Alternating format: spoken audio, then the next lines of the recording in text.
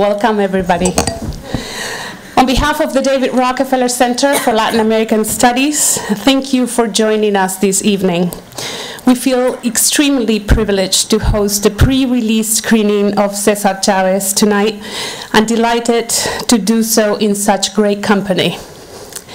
I'd like to thank first my colleagues Paola, Patty, Rachel, Sophie, and Alina with the Center's film series, the Mexico and Central America program, and the events team for organizing this event, as well as our co-sponsors, the Initiative on Ethnicity, Migration, Rights, and the Boston Latino International Film Festival.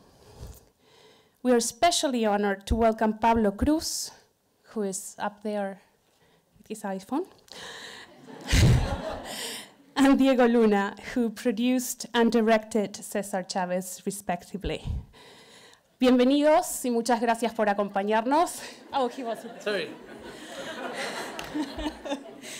I will introduce Diego and Pablo properly after the screening and when we begin our panel presentation and Q&A. But as you begin to turn off your mobiles and all other recording devices, I will invite them to present the movie at this time. But let me emphasize that we really need to have you turn off all electronic devices. I was told if somebody pulls out an iPhone, they will be pulled out of the auditorium because this is a pre-screening. So please, as the movie begins, make sure that you put them back in your bags. So Diego and Pablo, please join me.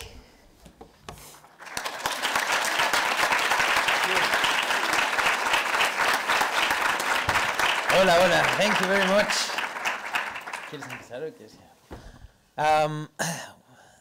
We are very privileged of having this opportunity not just to show you the film, but to discuss the film. We've heard a lot about how good you are, in fact, and destroying egos, and that we just wanna get ready for the big thing.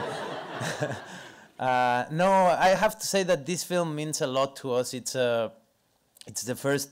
We moved to the States with our company. We opened an office in California, and we found this story, and we thought this was the perfect story for us to start our journey in this country of producing content in this country. And it's a story that hasn't been celebrated in film. It's a community that you can find. It's very difficult to find films that portray this community with all the complexity that it has. And it's just time for us to be represented in film. And I realized I knew nothing about César Chávez when I started doing my research. And that's because there's a border between this country and Latin America that has fractured us and that has divided us and that keeps growing and growing. And this is an attempt to fight against that and make sure we are connected and we share stories. So thank you for giving us this amazing opportunity to share the film with you.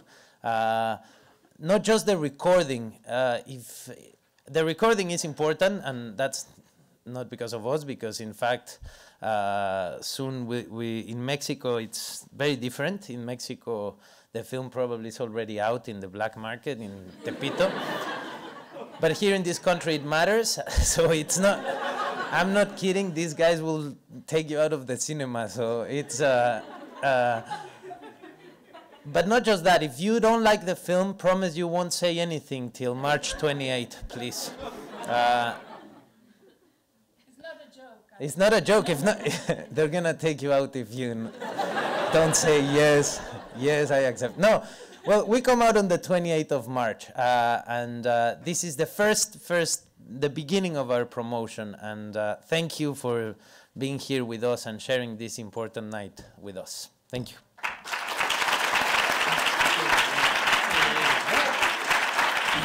Well, obviously, you know, we're just preparing ourselves for our children to get a scholarship here, so that's why we started here the promotional tour of our film. But more surprises to come. Stay please at the end of the film. The main reason why we're here is because we want to hear what you think, and there's nothing we can do to the film anymore, but your opinions always matter. Thank you.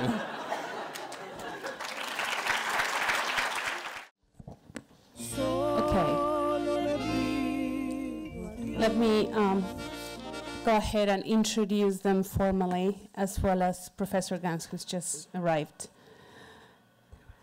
Pablo Cruz, producer of the film, studied film theory at the London College of Printing and having previously obtained a BA degree from the New York School of Visual Arts. He's a founding member of and producer of Canana, a company he established alongside partners Gael Garcia Bernal and Diego Luna in 2005, and which focuses on making Latin American films that have an international appeal. In 2012, Canana expanded operations into the US as Canana LA, which strives to offer entertainment with social underlying themes for the Latino community living in the United States. During its first year, Pablo completed production of César Chávez in collaboration with Participant Media. Currently, Canana LA is working on Back Home with Fusion, a joint venture between ABC and Univision.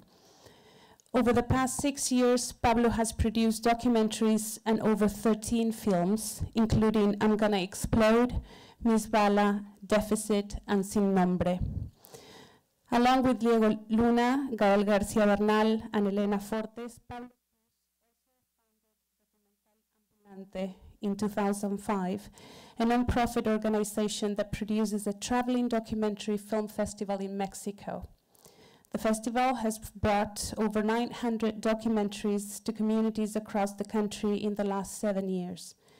The film festival has expanded to other countries and will be in the United States in September of this year. Let me also welcome formally then Diego Luna, who began his professional career at the ripe age of 7, and at 12 he had made his debut in television, has since then worked in film, TV, and stage performances. He has lent his talent to over 30 films, both Mexican and foreign. Most notably, he is known for his roles in Y tu mamá también, directed by Alfonso Cuarón, whom you may have remember from last night, actually. Rudo y Cursi, where he reunited with Gael Garcia Bernal under the direction of Carlos Cuarón. Milk, directed by Gus Van Sant, and most recently in Elysium, directed by Neil Blomkamp. Diego has also been part of such theater productions as De Película and El Cántaro Roto with the Compañía Nacional de Teatro, with whom he received a Premio Revelación Masculina 96-97 by the Theatre Critics Association. In 2008, he produced and acted in The Good Canary, directed by John Malkovich. At the 2007 Tribeca Film Festival, Diego made his directorial debut with the documentary on Mexican boxer Julio César Chávez. The Mexican box office success, Abel, became his second project behind the camera and his fiction feature debut, which premiered at the Sundance Film Festival in January of 2010. Abel also played at the Cannes International Film Festival, LA Film Fest, San Sebastián International Film Festival, and others.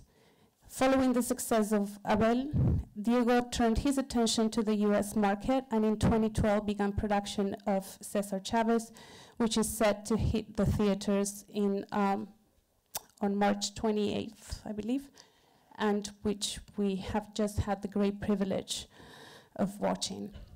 And last but by no means least, let me introduce Professor Marshall Ganz, who is a senior lecturer in public policy at the Harvard Kennedy School and the Harvard Graduate School of Education, and who also has a really great story. He entered Harvard College in the fall of 1960, and in 1964, a year before graduating, he left to volunteer as a civil rights organizer in Mississippi. In 1965, he joined César Chávez and the United Farm Workers, and over the next 16 years, he gained experience in union and community issues and political organizing, becoming the director of organizing. During the 1980s, he worked with grassroots groups to develop effective organizing programs, designing innovative voter mobilization strategies for local, state, and national electoral campaigns. In 1991, in order to deepen his intellectual understanding of his work, he returned to Harvard College. And after a 28-year leave of absence, he completed his undergraduate degree in history and government. He was awarded later a master's in public administration by the Kennedy School in 1993 and completed his PhD in sociology in 2000. He teaches researchers in rights and leadership, organization, and strategy in social movements, civic associations, and politics. Let's welcome all three of them.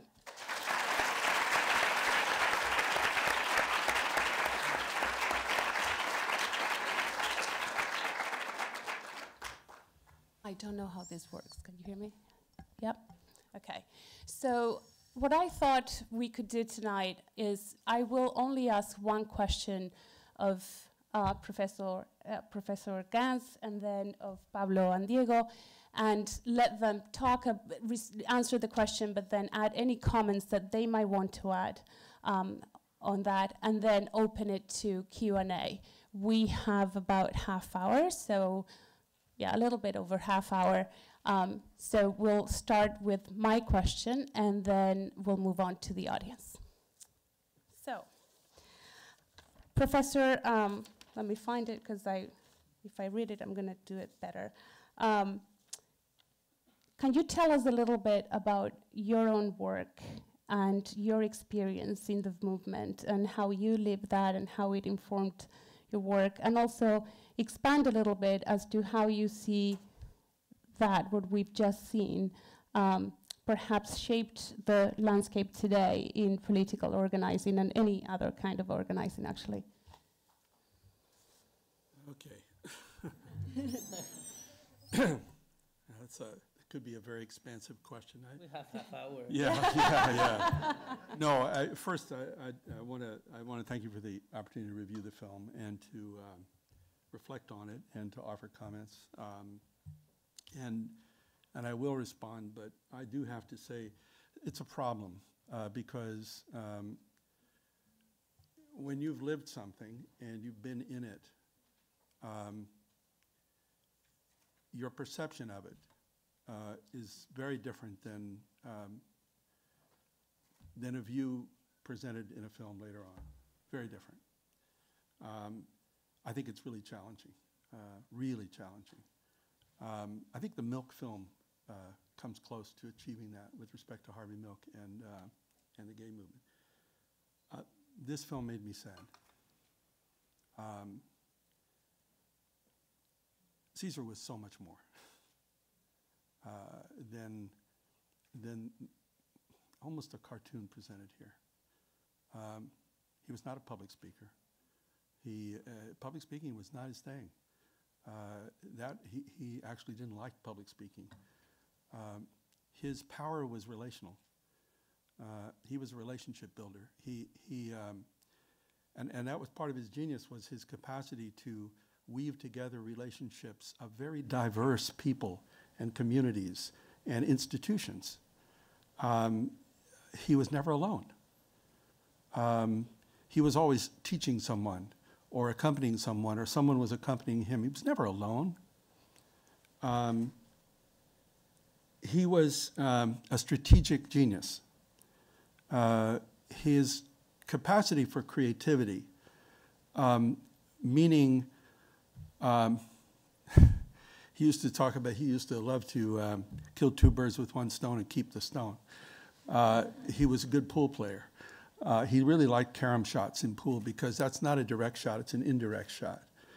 And he had the street smarts that then turned into, through study and training and hard work, a tremendous strategic capability. And, well, we don't see that. He was a learner. He studied the lives of the saints. He studied Gandhi. When I met him, he was studying Winston Churchill. He was reading Churchill's books because he wanted to understand Gandhi's opponent.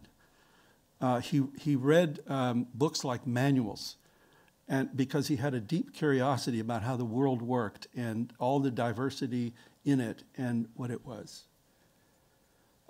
He was a cultural artist. because he understood how to weave together the Mexican traditions, the Catholic tradition, the revolution tradition.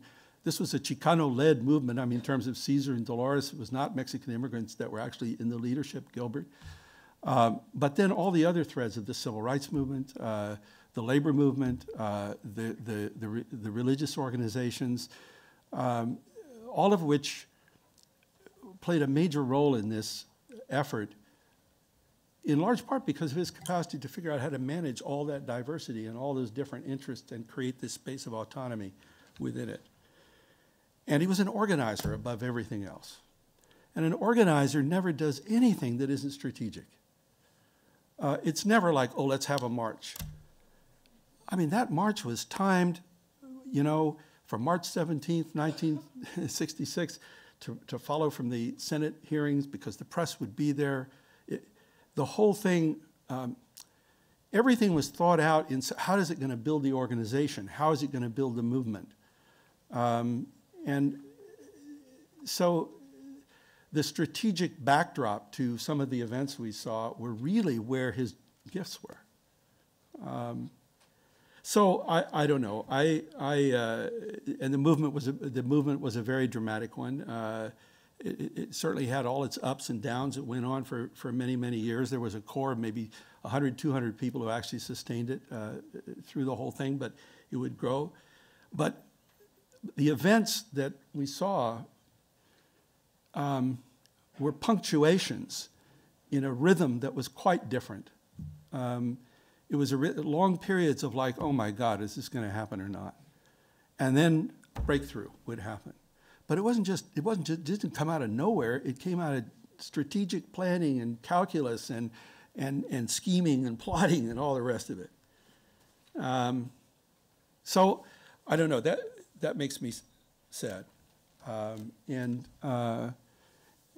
Because the significance of this movement, I think, was great in terms of the lives of farm workers, which we don't really learn what effect it had on farm worker lives. We don't really learn that. We hear some words about it. We don't. The daily lives of farm workers were transformed for a period of about 15 years. And we don't. But it also fueled the Chicano movement. It fueled the connection with the young people in East LA in 1968 that did the school walkouts and how that bridge was made. And it had a big impact there. It fueled progressive politics, certainly in California for many, many years, not because of one guy, but because of all the people that were trained in organizing through that whole operation of the boycott and the strikes and all the rest of it. So, so that's why I'm sad, because that's the story that I would hope would be told. It's the story I try to tell my students.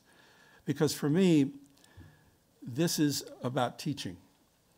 There are lessons here that are incredibly important for this generation of people who are trying to create change to learn. And I wish those lessons came through. Yes, persistence matters. Yes, passion matters. But all the rest of it matters a whole lot too. And so I've taken more than you asked me, but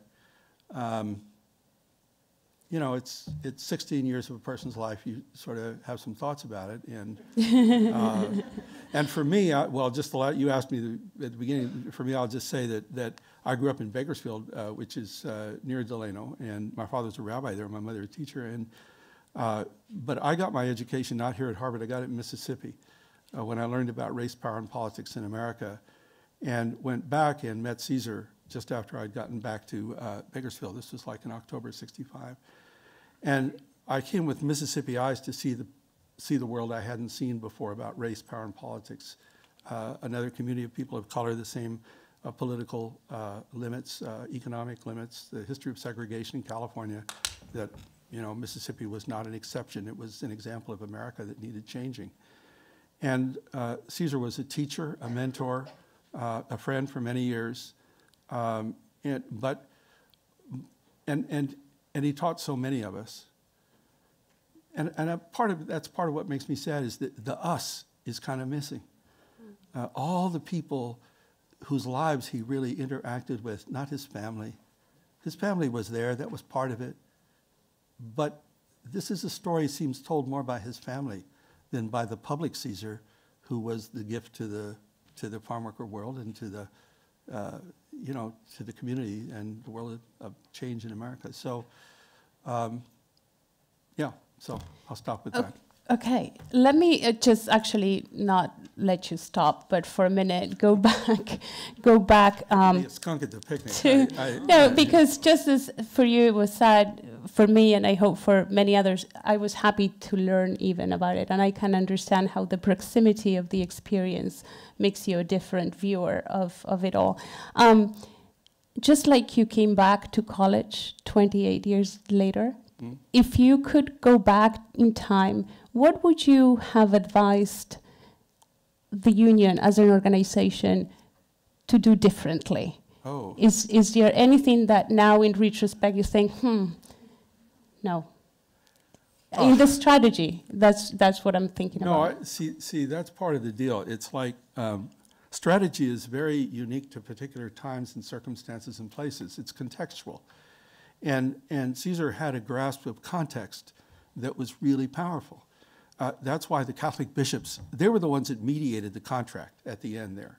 It was mediated by the U.S. Catholic Conference, by the Bishops' Committee. It didn't just come out of nowhere. The relationship to the labor movement and Walter Reuther and being able to navigate those politics, which were very complicated and complex, were crucial to creating the space in which the union could survive. Dealing with the Teamsters Union, which is nowhere in there, they were our nemesis.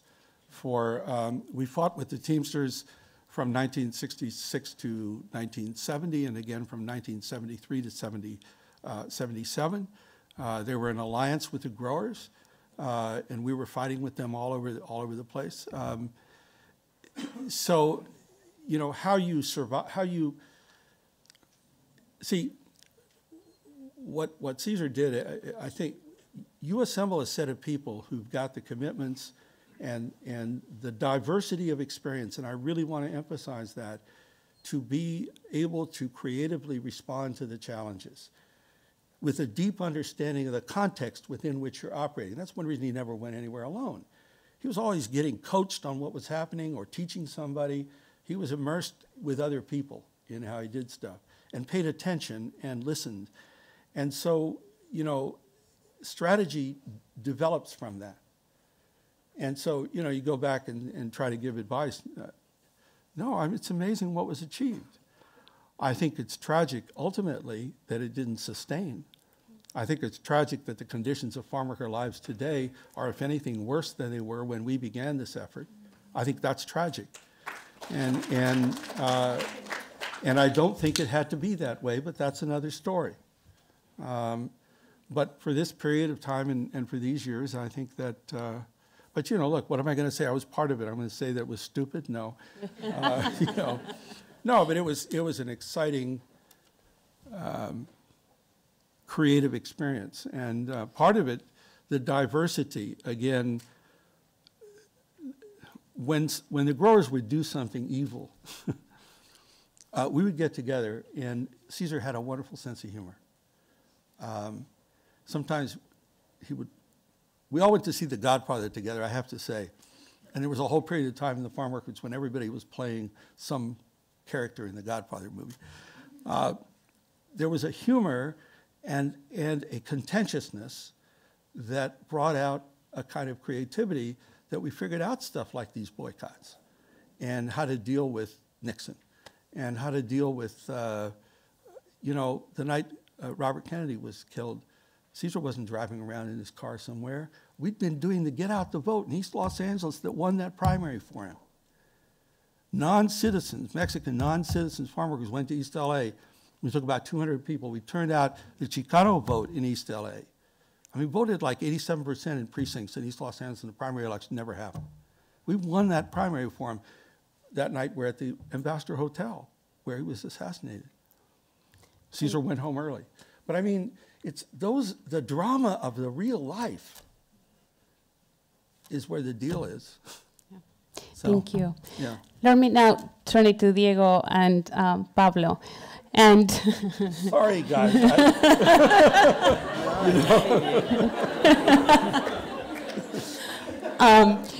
So now I have to ask you, and this question is going to sound very differently after we've, but why did you pick this story?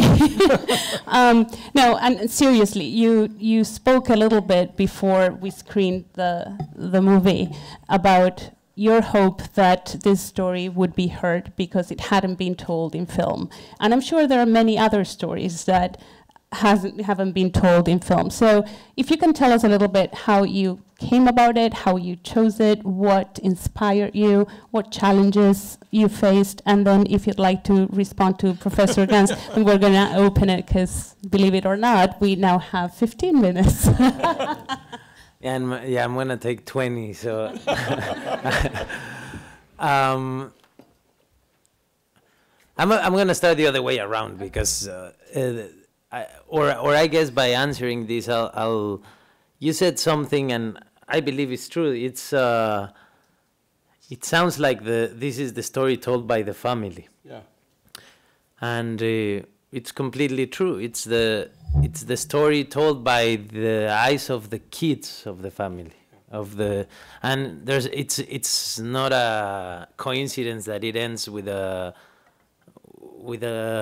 conversation between Fernando and Cesar, which is, I think it's very difficult to ask a film to pay respect to a movement of so many and to inform and to communicate how things happen. It's very, at the end, it's very subjective because it depends on who's behind the camera and what matters to the one telling the story.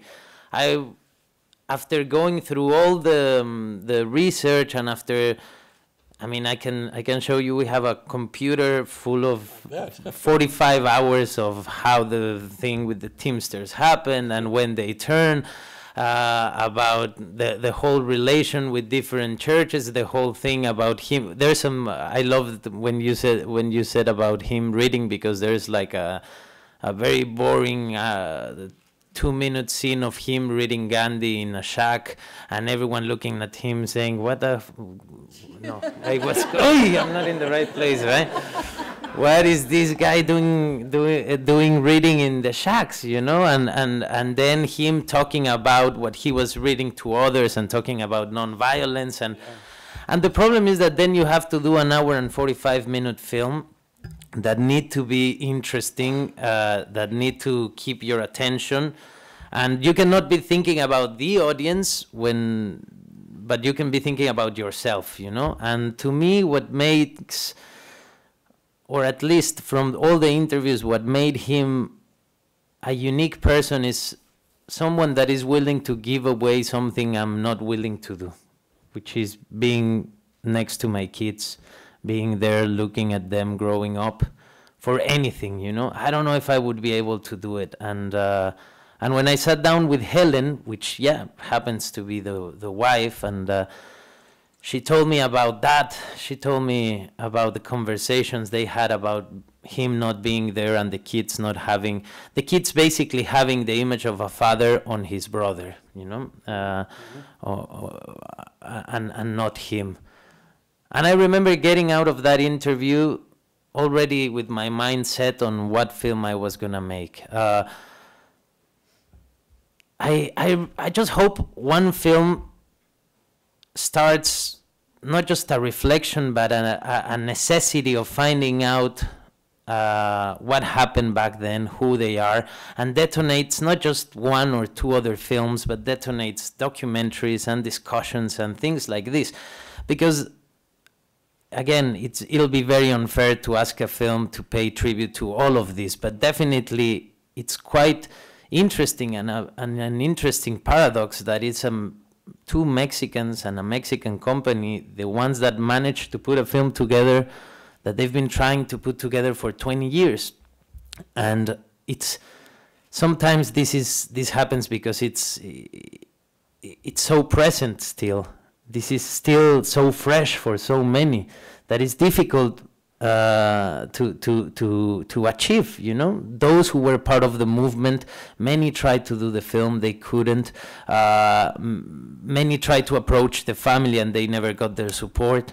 And suddenly these 30-year-olds that happen to, I mean, I was born. You're what? I'm 40. You're 40. You're old. I was born in '79, and I met César. The first image I remember about César is him in a box, wood box, made by his brother, and carried by tons of farm workers that happened to be Mexican. I was 14, 15 years old, and I remember that image saying, "Who's that guy, and why is he in a wood box?" And it was because I had a kid, and my son was born in California 5 years ago. I realized I wanted to do a film for him, and I said, well, I have to recognize and accept that I have a Mexican American in my family. I have to tell a story about a community I don't know much, you know, because we've allowed that border to divide us and to fracture us as communities. We don't share stories. We in Mexico know very little about the Mexican American experience. Mexican Americans know very little about the Mexican experience today. There's a lot of prejudice, and we've allowed that wall that keeps growing to separate us. And this was an attempt to bring us together. I've sat down with till now with obviously all the family, all of those who are working in the union, with Dolores, and it's interesting. I've never done a film that matters so much to people. Normally, no one gives a shit. You come out and I dreamed with this character. This time it's not like that. This time it's a connection with something. And my only answer is that I told the story from the perspective that mattered to me, but I really hope we become part of something bigger, because to me it's very sad that today there's even a discussion about or there's even a debate about an immigration reform. Today it's absurd that we're even thinking that there's some way to be against it. To me, it's stupid to live in this world where people that are, you know, feeding this country can barely feed their families, and that we have allowed this to happen. And I think, well, why there's no film of César Chávez? Because we're allowing all of this hypocrisy to happen, you know? And I don't know, I cannot excuse myself from anything. I tried to do a film about I heard that César was, his best tool was listening, that he wasn't, I don't think we portray a really good speaker. I mean, if you see, and in fact, he's not the typical or the stereotype leader that grabs a microphone and brings a place quiet, and his Spanish is kind of broken, but he's a great listener. And I always thought, well, the thing is, this is the story of a normal guy, a guy that can be here and nobody will notice, but that did an extraordinary thing, which is he brought confidence to a community that was broken, that was in fear, that was that had no confidence. And I'm just happy we're generating debate with the film. I did it because I truly think in what he says at the end. Change is never gonna come from those who are operating corporations. They're never gonna go like, well, you know what, we're making too much money, let's make less. It makes no sense, we're hurting the world. No, that's not happening. I come from a place where politicians are... Teachers here. A few are teachers here, that's true, but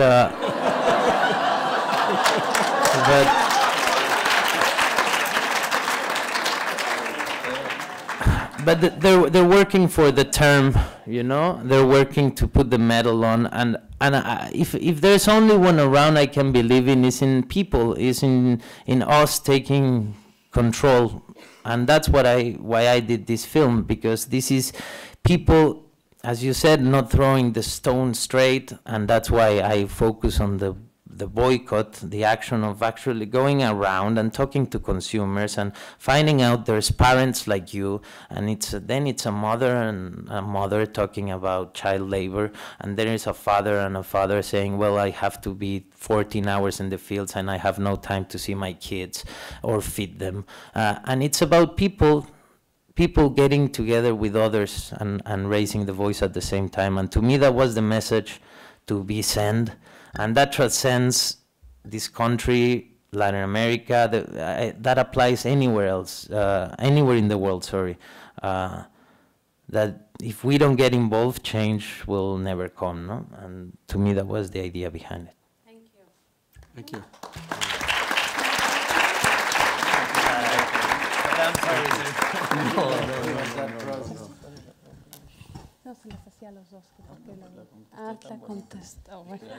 Okay, so Pablo is going to then probably get the first question. So let me open it for questions. Let me hear from the 40-year-old here. Okay. You think it'll make more sense? I mean, I want to add quickly that, and you know, we had a very interesting relationship with the family. Of course, you know, everybody, Mark Rossman gave me notes that were larger than the script itself. And of course, Paul Chavez and the whole family was always involved from day one. In fact, I guess the reason why we convinced them that we were the right company to make the film was precisely because of our distance. Because we were not Hollywood, we were not Chicano, we were not Mexican American, we were somebody who saw the story universal. And they were ready to make the sacrifice that it hurts you so much or saddens you, which is the distance. And I think that it's very important to make it an international film, and that is a little bit what our chore was to them, and you know, we press it to you as well, which is the safe distance of what just Diego mentioned, which is to have the personal story run the show in a way, because otherwise, if it's so particular and so anecdotal, it could become a thing that is just for us, and take it to a place where it's not something that a Russian person would like to see or a Chinese person would like to see. And some of the reflections that we came through were exactly that. You know, who was César Chávez the human, and what happened to his son, and how that relationship happened. So it was just a very safe distance that we came into the project with, and hopefully the audience agrees with us that that is something that maintains the audience and you and everybody who's watching it as a universal story, and that anybody here can relate to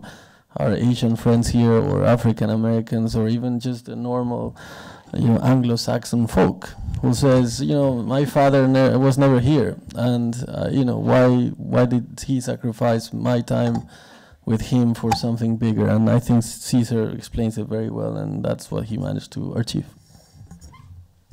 All right, great. So now, yes, we're going to open it. Let's just remember that a question usually ends with a question mark and is brief. So with that, where is the first question? Ro? See? Ali. Can you ask people to say who they are? Yes, can you please say who your name and whether you are at school or whatever? My name is Rosario Hubert, and I'm a graduate student in literature, in Latin American literature. And Pablo very much anticipated my question, because I was going to ask about paternity in general in the film, and particularly in the relationship between the character of John Malkovich and his son. So we see, both in Chavez and his son and Malkovich, strong immigrants with a big sense of fight, whose sons are born kind of in the comfort of American culture and just don't get what their parents are after. So if you could talk a little bit more about the question of paternity and immigration and generations in the US in general. Okay. Exactly. Very funny. It is, at the end, that's going back to making a universal film. At the end, I think it's as simple as that. It's just that it's parents fighting for their sons, but just one forgot that there's other parents around in the process, you know, but at the end, what motivates things, and it's again who makes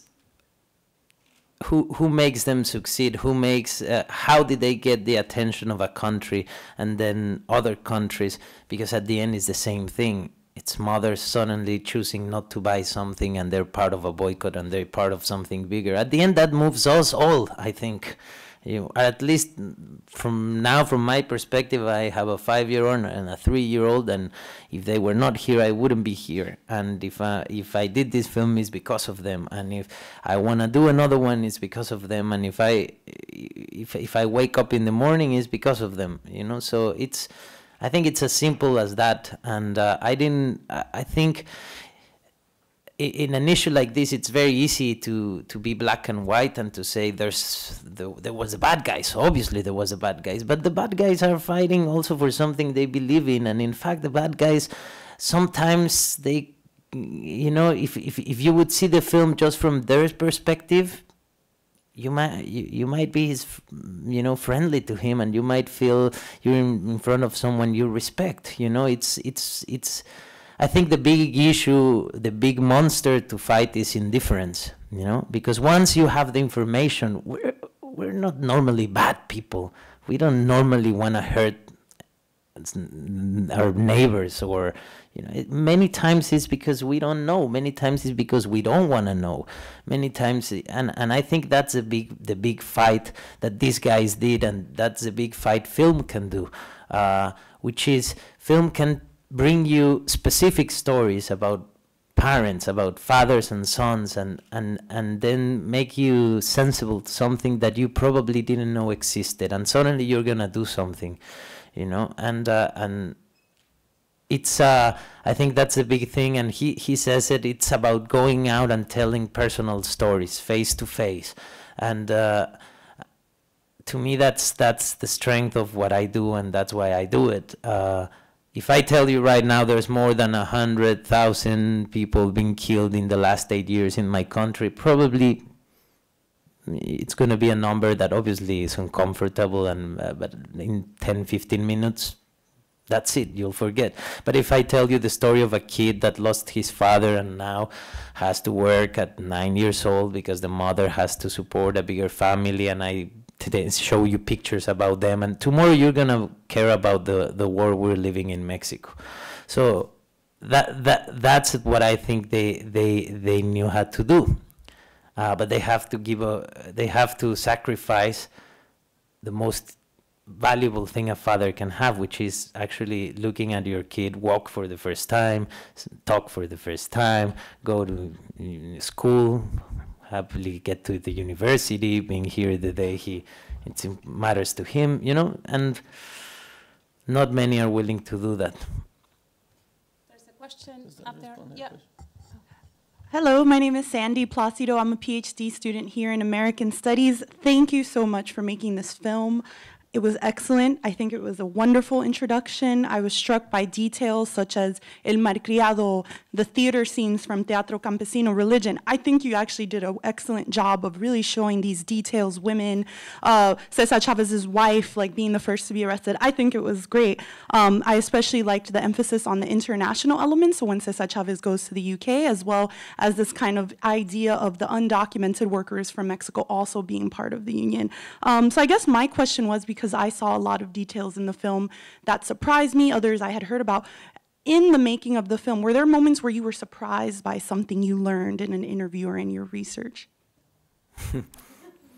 See, yeah, a lot.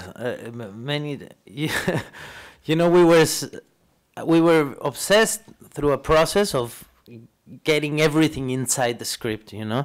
There's a line about everything. There's a line about the Teamsters. There's a line about this. And suddenly we were reading a script that had so many references to something that didn't develop, you know, in anything. And then we said, let's forget about that. But then we went out to shoot in the fields, and in the fields we found so many people that were around back then, or that were kids that had something to do, to the point that we in the see, I can say this without going to jail. I don't know what you're going to Lo de los campos, sí, ¿no? Sí. If not, I'm sure there are lawyers here that can help us. okay, so we arrived to a location in Mexico, and I say, this place is perfect. The gatekeepers and everyone were like, oh, Diego, well, cool, you're going to shoot here, perfect. We got a location. A week after, we got a message from our location manager that we could not just shoot inside, but we couldn't shoot anywhere around because it would be dangerous, you know? And we were like, what? Why? And then we started investigating, and we got to the page of that piece of land that they sell not just grapes but many other things. And then this company said, we moved to Mexico to change the life of many. 1974. Suddenly we go, 1974, the boycott. Wait a second, so basically we were gonna shoot in the land of the grower we're talking about in the film, and obviously, so it was the most authentic you can get. You know, the grape was gonna be real, the grape that he was boycotting, and we couldn't shoot there, but. So suddenly you realize how everything is connected. The other day we were in Washington on a screening in Capitol Hill, and there was, important people, powerful people, senators, right, representatives, and we were talking and showing the film, and you can see in their faces that they all knew because of this story they have a seat there, you know? It's as close as that. And we had one day to close our, there was a moment, I'm going to say another one really quick. See, I have time. No, this one, no. An actor, we were doing a scene that is not in the film about another of the martyrs. And when they tell Cesar and everyone in the team he died. And I saw an actor on the phone. I'm not going to say the name, but I saw an actor on the phone just when I was going to say action. And I wait a second, what are you doing? And then he says, it didn't happen this way. No, wait. I wasn't walking next to him. I was walking behind him, talking to this. And I go, wait a second, we're doing a film here. What? So in the other line was the real character. The actual character saying, no, wait, don't do it that way. You know? That kind of... And it was suddenly affecting all of us, because you have to forget about it and you have to remember why you're there. Otherwise, you do a documentary. Otherwise, you go and you grab actual footage from the time and recordings, and you put it together and you do a documentary. But when you do a film, you have to forget about that. But with this one, it was very difficult because there's a need for this film everywhere, at least everywhere I go. You know, Mexico, California, everyone had a connection so strong to this film. And everyone wanted it one way and wanted one story to be out. And many of them are alive, but they all have families, friends. And it was like 4 months of no sleep. There is a documentary, Caesar's Last Fast, that was shown at Sundance, which is a documentary, and I understand a quite good one. Did you like it? For those that are interested in it. Pretty much. Okay, there's a question here in the purple sweater and then back. So is either here in the blue? No, back here, down here. There's a few questions. Do we have another 4 hours to stay here? Yeah, we can stay. You have to eat. We're fine. Let's take this question and take the next one, and then we'll answer them together, okay? My name is Albert Maldonado. I'm a student at Harvard Divinity School. Thank you for coming, all three of you. And first, a comment. I was really glad the bits and pieces that you put of religion in the film, because the Chicano movement is remembered as a secular, militant, nationalist movement that advocated the threat of violence. And it remembers Cesar Chavez as that, as a militant activist, and he was not that. He was a nonviolent activist. But there's also a lot of things of religion that were not in the film, such as the priests that were at the same table when they were signing the documents, such as Cesar Chavez shaming the Catholic Church to get involved in church, giving a sermon. So I would like to ask, how did you decide what pieces of religion to put in there and what pieces to keep out? We come from films that we normally kill the priest on them, but we allowed ourselves. No, I think, to me, his position, the complexity of his position, first of all, in the personal aspect about religion, is the fasting, you know? The big difference between a fast and a hunger strike. That, to explain it, I mean, the whole information is there, but you can get out also saying he did a hunger strike, which is a big mistake, because he didn't. And that tells you the complexity of how he saw things and what faith meant for him. But then the only thing I wanted is that to say that he managed to get many leaders of religion around his movement and supporting the movement. How he managed to do it, well, there was no time to say it, you know. The complexity of the man is quite an amazing thing.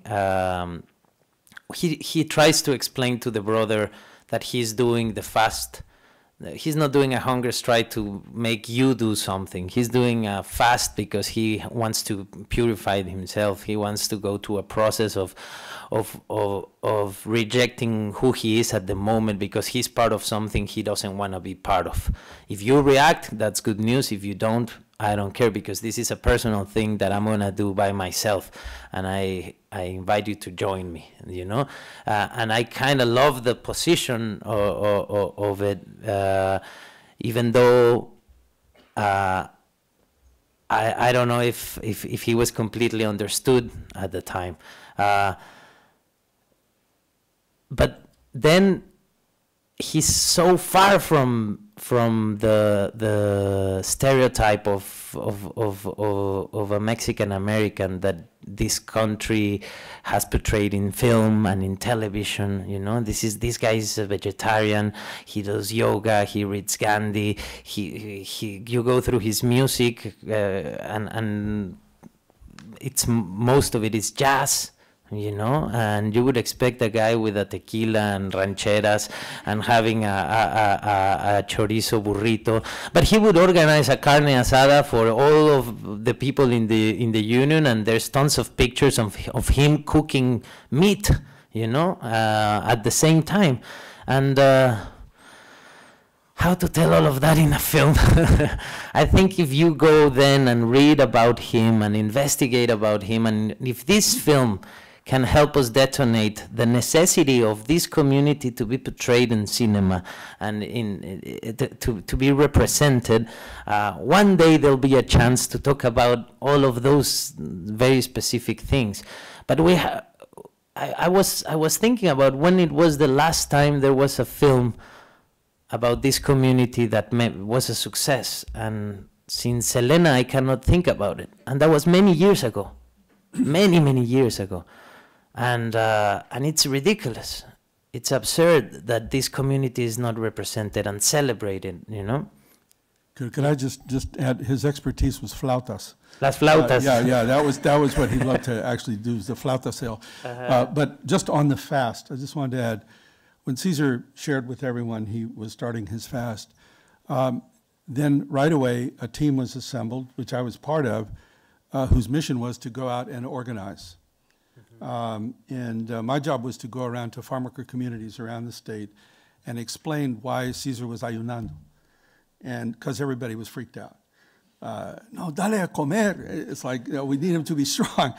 And so my point is that the fast was, it was an authentic act of commitment. I appreciated your distinction between hunger strikes and fasts. I think people get that very confused. Fast being directed, but a fast is directed at your own people. And it was very much a challenge to that community. And our job as organizers was to go around and turn that into reality. So I'm saying there was intentionality. It wasn't just like, I'm going to stop eating and then let's see what happens.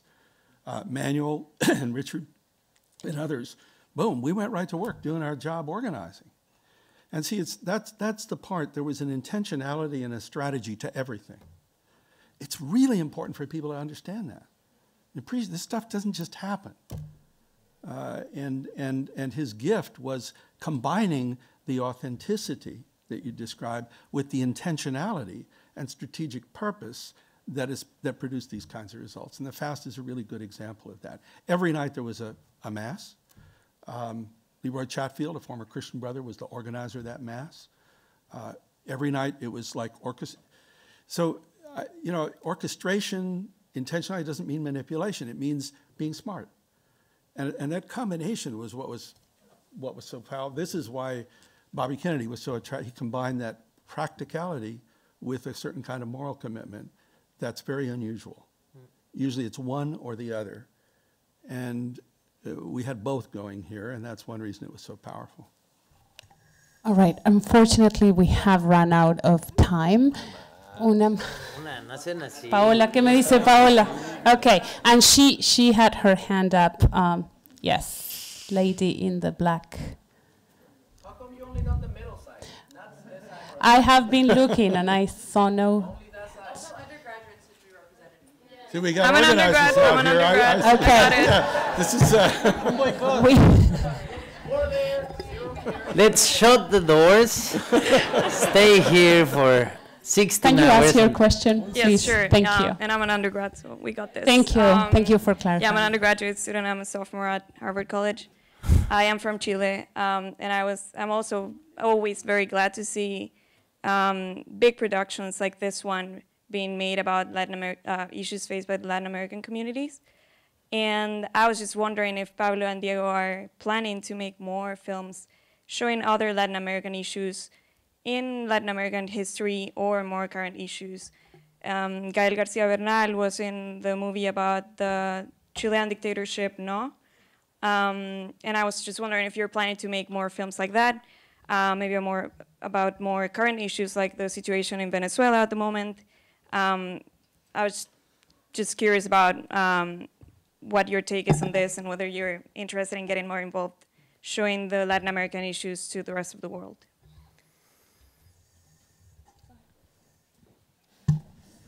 Are we? Well, No, it's always been what we do. We've done films that always have to do with our stories and try to make them universal. And of course, we continue doing that. The next couple of films that we're making have actually to do with that, with, traffic of human beings and people from Chile that were killed in the United States, people who lived through the dictatorship here in America trying to change that. So the other no version, the yes version here. And it's what we do. I mean, Kanana has tried, I don't know if we managed to do it, but at least try to bring those stories, and Noise is an example of it, in which we all did it together in this sort of brothership between the Chileans and the Mexicans, and and try to put together stuff that looks like this, so that when you go and buy a ticket, you don't say this is a Latin American film, but you think this is a film, and it happens to be that I'm on it. And that's what we're trying to change, that we're just normal people, and we should, it's great to have Latin American film as a subject in school or Latin American studies, but it's just, we're part of the entire tamiz of what we are. And I was very sad yesterday when, after the whole celebration, a journalist said on TV, "This is the first Latin American director to win an Oscar." I go like, what? Really? And suddenly I started to think about how many conversations I've been having in Mexico, talking about cinema made in Hollywood as if it was evil and gonna hurt us, and we had to fight him, and suddenly I realized, well, part of that system are the Coen brothers. A guy that works on that system is presenting a film here called Harmony Korine, that I think it's an amazing director, and suddenly we shouldn't think about ourselves as the the Latin American directors, companies, we are just telling stories. And stories should travel. When you're specific to a context, you suddenly become universal. Cinema is a mirror, and by looking at the story of someone else, you end up going through a reflection on who you are. So it's always going to be about us, you know. But I don't think we don't think like that. We try not to open the newspaper to find what's our next film, you know. It's more about going through what happens to you in life, what makes you cry, what makes you sad, when you get in love, when it happened, how it happened, and then you start reflecting about something, and that takes you hopefully to a story.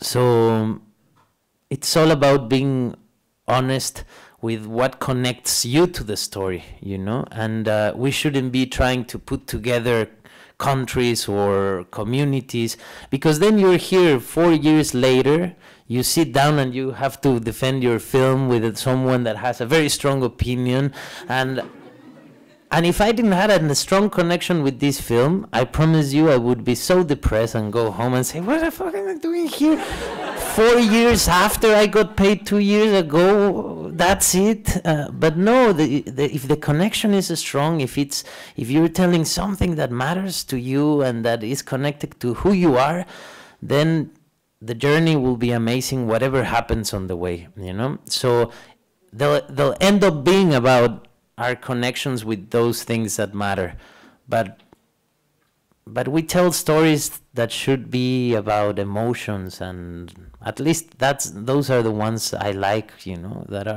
I can go, oh no, let's not do it in Mexico, let's do it in India. Yeah, because it's so strong, and we're talking about two people getting together or getting apart, as simple as that, no? Can I say? Yes. Go ahead. Before you wrap, yes. Can I say something very important?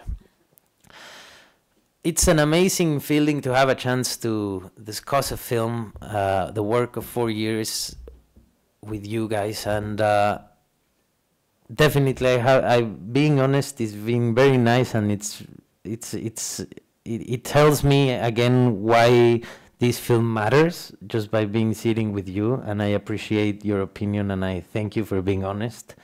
And I just hope we have this chance to discuss who we are for quite a long time, and we have one opportunity to send a message to the film industry and the entertainment industry of this country.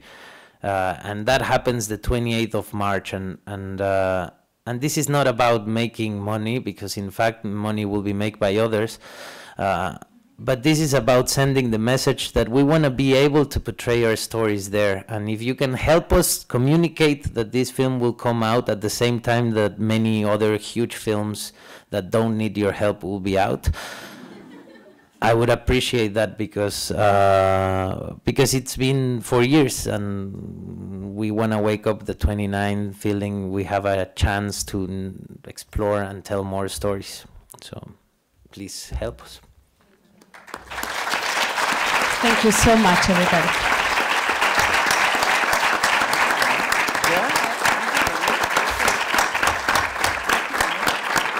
As simple as that.